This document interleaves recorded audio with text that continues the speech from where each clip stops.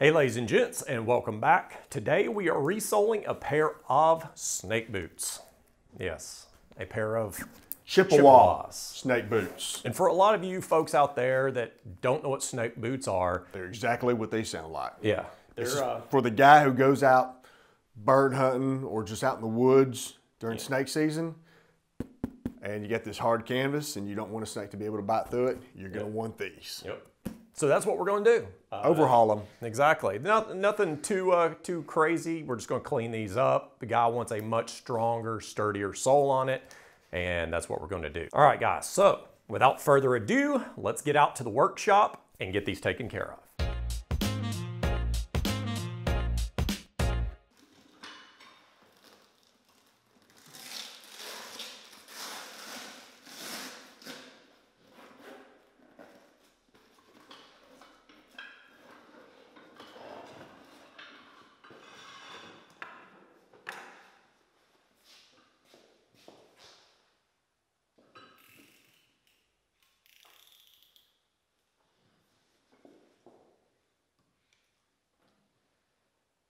All right, so he already has a Vibram Gum Light, which is a crepe rubber sole. It's a little spongy. It's great if you want a little bit of bounce to you, but it's not the longest wearing. It's not the hardest and give you the most traction. So that's why we're actually gonna wind up putting on a Vibram Montagna. Now this is just cemented on, as are a lot of rubber soles. They sometimes can be stitched on, but oftentimes they are just glued on. I could just barely sand this down and glue another one on, but you guys who have watched our videos know that I am not a fan of synthetic to synthetic, so we are gonna go and replace this midsole with natural leather.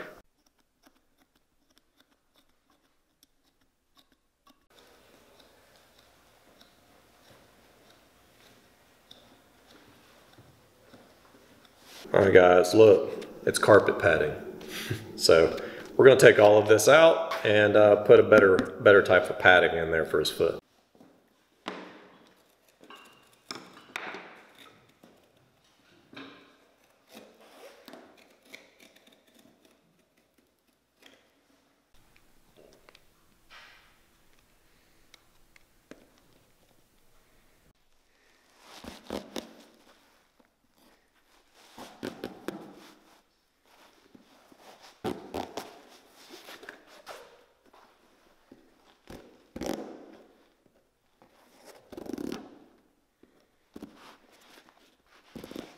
Look like a cotton factory.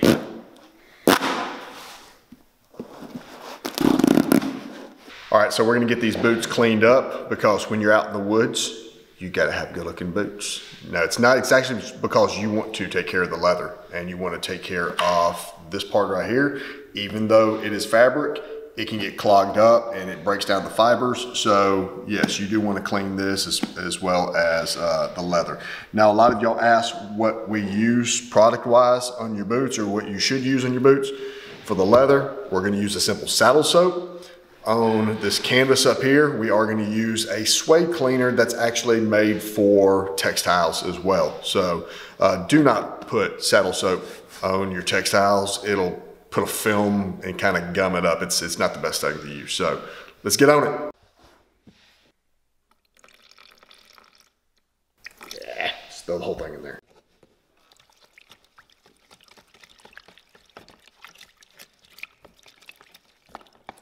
Make you have to use the bathroom. All right, so here's an example where you've got mud that's been caked into the fabric. We're gonna use a suede brush. Suede brush, I've had some comments asking what exactly is it. It has brass bristles in the middle and nylon bristles on the outside. Some will come in all brass, but I like the kind of combo on this.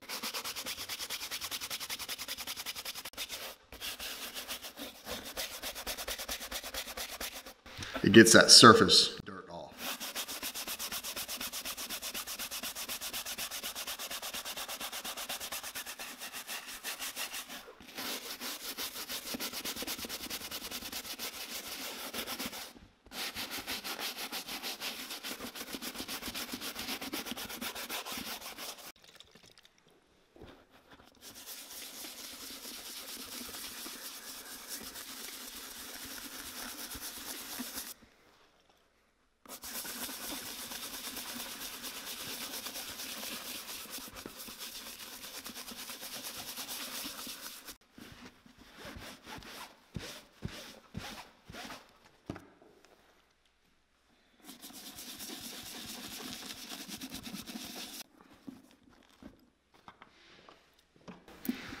bit of mud in there.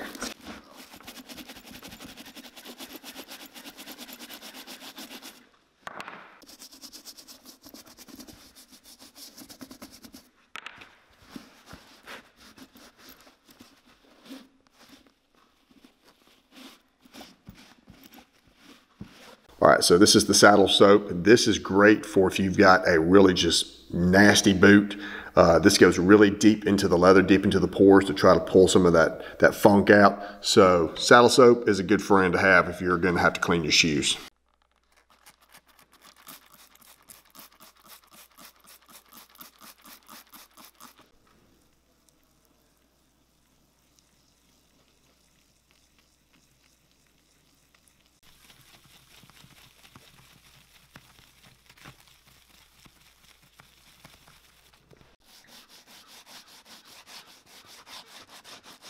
Get down in the welt too.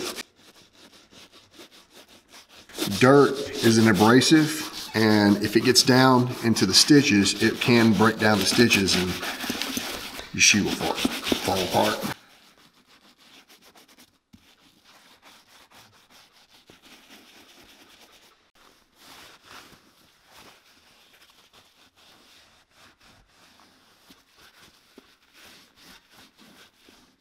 So we're gonna let these boots dry for a little bit. Trent's actually cleaning up the other shoe, and then while those dry, I'm gonna get over here and start prepping the midsole and cutting out some leather. Let's go.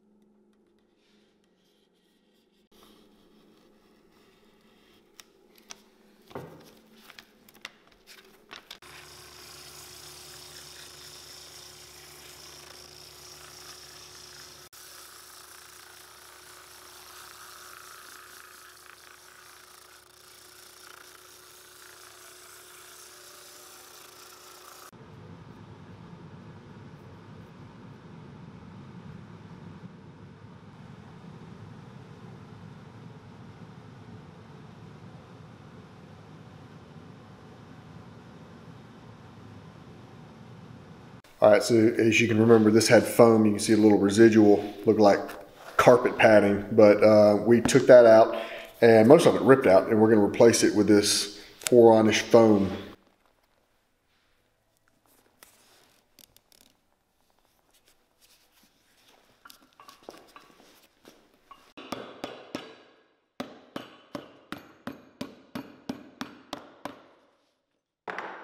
All right, guys, so I showed you all the pieces a moment ago. We've now stuck them together, and just a quick reminder, this was the original piece, and it had sort of this little 3/4 piece here that was made out of the leather board, and then it had this rubber piece that made up the full midsole. So what we did is we took the full piece of leather, and then we took another piece of leather to replace this leather board, stuck them together. Now all we gotta do is just glue it together, put it on the boot, and then we're almost ready to go.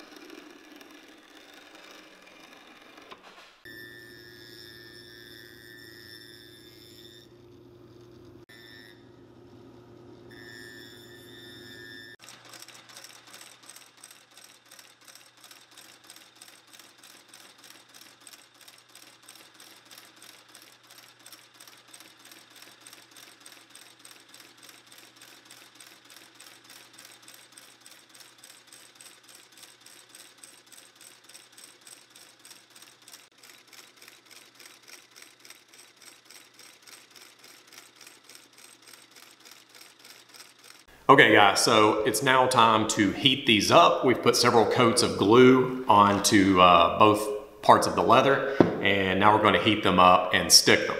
Now, we've said before, we're not huge on cement construction, but when you have leather on leather, it is almost impossible to rip that apart when it's glued together, and I think that's the way, it's a good route to go on these, and we're just about done. So let's heat these bad boys up.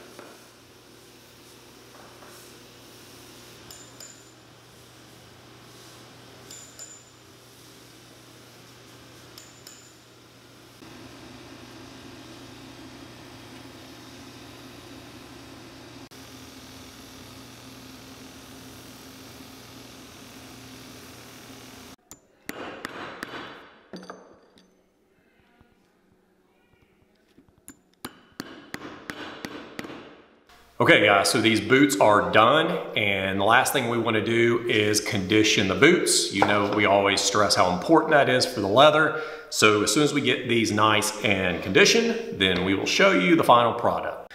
Okay guys, so this is an oil tan leather. Now, to show you whether or not your boots are an oil tan leather, I've got my finger inside the boot, and you can see that I'm pulling up, and that's actually called the pull up. And you can see that as I do that, it gets lighter. And what that is, it's just the oils in that leather kind of dispersing. So on this type of leather, you can use different products. I know some of guys that really beat their boots up and you use them for work. A lot of guys like to use mink oil. I'm not always a big fan. Mink oil does a great job, but it will really darken your leather a lot of the time. So what I like to use is as a product like these that are actually made for oil tan leather. And that's what we're going to use today. Okay, so I have two different colors here, same product, but you can see that the stitching on here is a little lighter. And if you have a pair of boots like this and you're worried that you may, get that, lighter color stitching darker, you can always use a product like the neutral, which has no color pigment. But I'm going to put a brown on most of this boot. And then just to be on the safe side, I'll take a little bit of the neutral and I'll put that up where the stitches are, and that will take care of it.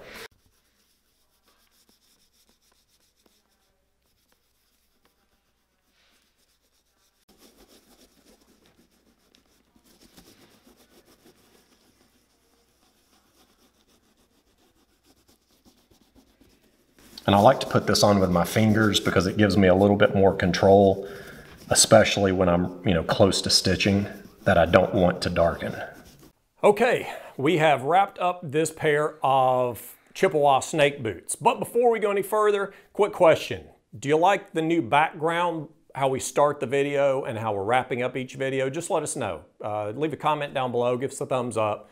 We're trying, after a couple years of shooting these videos, we want to try some different things. Plus, it gives us a chance to use the studio. Yeah, you know, we did go to all the work of making it. So anyways.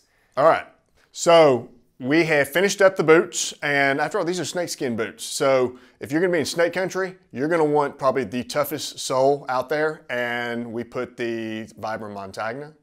I did get hit by my pronunciation of that, but you know, Paris, Poi, Milano, Milan, whatever. Yeah. Tomato, tomato, that's how I say it. So we put that on there. Midsole, we went with a lot German oak bark tan leather. It's tough. Pit tan leather. Yeah. It's thin, but it's tough. And it's very weather resistant too. Yes. So, and also, like I said earlier, the leather on leather as well as leather on rubber holds much, much better than rubber on rubber. And that's why a lot of times when we do these videos, we always like to use leather instead of rubber midsoles. They just hold up better. And you know, if a snake's striking at me, that's not the time for that sole to be falling off. So I think he's good to go. Tripping right into a snake nest. Yeah, that's all he needs. And then blame it on us. So we wanted to make sure that the customer of these boots was ready to go. Yep. Also, like I said, these are oil tan leather, so we wanted to make sure that we put a lot of oils back into that leather, make sure they are nice, hydrated, and ready to go. Other than that, what else did we do? Just cleaned them off. Yeah. Really cleaned off the material, the fabric on there. They were built well, so yeah, we didn't boot. want to vary too much from the way that they were constructed. Yep. We just made them better. There you go. So we're going to wrap these boots up, ship them back to the customer. We really appreciate him sending those in to us. Guys, like we always say, if you're interested in sending us your boots or shoes, definitely check out the link down below, potterandsons.com. All of the information is on our website, as well as any of the products that we ever use. We sell a lot of those. They're on there as well. Also, it's sandal season. It is sandal season. At least from a lot of the parts of the U.S. And we've already blown through almost an entire batch of sandals that we've just come out with. We got more coming in, and we'll have those ready. And then the lady sandals, we're fixing to start ramping up on those, so stay tuned on those. Be sure to check us out on Instagram, Potter and Sons, and then Southern Polished. So, all right, guys, I think that just about does it. I hope you all had a great week. Have a great weekend, and again, y'all have a good one.